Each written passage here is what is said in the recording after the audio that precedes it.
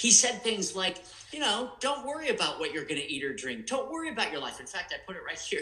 Therefore, I tell you, since God is your Father and he knows what you need, I tell you, this is Jesus talking, don't be anxious about your life. Don't worry about your life. We just pray and be done right there. Stop worrying about your life. Don't worry about what you're going to eat. Don't worry about what you're going to wear. Don't worry about what's going to happen next. Don't worry about how your boss is going to handle things. Don't worry about your life. That doesn't mean ignore the context. If God has opened up a door for you to go to work, it's not because that's the only way that he could meet your need. That's because he wants you to improv, walk in his life that the Spirit leads, trust his equipping with your identity in Christ, trust who he has made you as your Father in the context that he has opened up to you. So we don't not go into the job that he's asked us for, but our heart isn't in how well we do the job or how much favor we get from our boss or how much we sell that day to customers. We can't control any of that. We're just walking in the context that he calls us to through the doors that he opens to us, improving from the life that he has given us for what only he can accomplish through us. You are freer than you know. You have greater rest than you know. You are more empowered than you know. You have the very life of Christ in you for what you do not know because of him that you do know. You are crazy okay. Jesus improved his life. He is not wanting you to figure it out and plan it out and accomplish it any better than he did.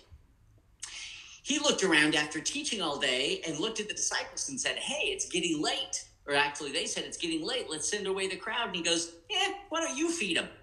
He didn't have that planned. He didn't draw them out there so that they could starve or that the disciples would be stuck. He's just trusting God. And here we are with people who are hungry and there's nowhere for them to go to get enough food and we don't have enough money to feed them. Let's see what God does. Let's improv this, and I'm going to choose to trust my Father instead of freak out in the circumstances. I didn't have this plan. Do you have this plan? Anybody have this plan? Anybody even bring any food? And one little boy said, well, I didn't finish my lunch, or I brought something for later because I wasn't headed straight home. And they improved with what they have. Can you trust God enough to improv with what you have? Because what you have is the very life of Christ in you. You are well equipped for the moment ahead by the one you know for what you don't know. You are well equipped for whatever lies ahead. The next moment, the next day, the next hour, the next week, you're well equipped with the life of Christ that you do know, increasingly know, for the circumstances you don't know. You have enough mastery because of Christ's life in you to improv the circumstances that come up next. Jesus said, look at the birds of the air. They neither sow nor reap nor gather into barns.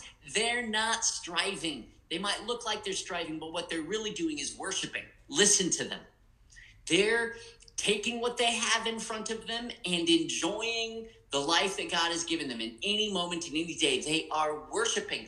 Look at how great today is. Look at the sun that's rising. Oh, I'm hungry. There's a worm. Oh, my chicks need food. Let me go and get something. And they go and get what they need, and they celebrate their design, flying around in the air, praising God in their song all the time. Look at the birds of the air. They neither sow nor reap nor gather into barns, and yet your heavenly Father, he's not their Father, he's your Father. You're the one in relationship with him. He just likes birds, but he's your dad. Your heavenly Father feeds them. Are you? Maybe you need to really ask yourself this question right now. Are you Roger and Cindy and Donna and Nancy and Corey? Are you today Mike? Are you Mike not of more value to God your Father than the birds that aren't panicked about the circumstances?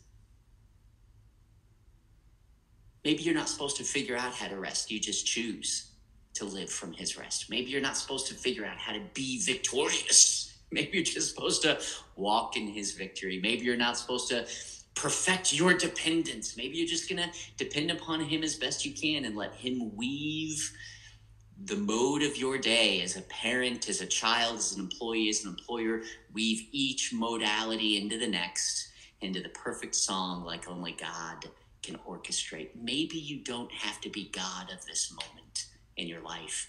Maybe God can be God for you right now, and he's actually your father and cares more about you than he does the birds of the air who are having a great day.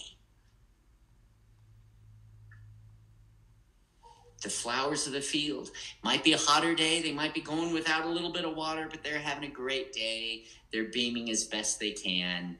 And then their time is up. And we're okay with that, right?